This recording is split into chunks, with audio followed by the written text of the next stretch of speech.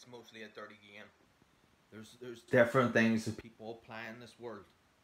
You find the best people, that's a good motherfucking thing. That's a good motherfucking thing. But you gotta be like, you know what? If I get into a bad situation, what's gonna happen in here? And that's where you start to go, oh shit, I'm changing what I'm doing. Maybe I don't trust everyone. Maybe I gotta think, I gotta go beyond.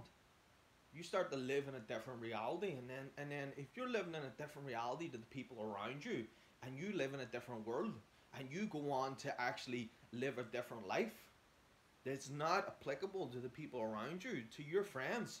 If your friends are making 1,000 a month, and you start to make 2,000 a month, and you live a different life, those people will not be around you most of the times. Now, some people are real quality motherfuckers, and in life, a quality motherfucker is always something that's again, you gotta say that's amazing.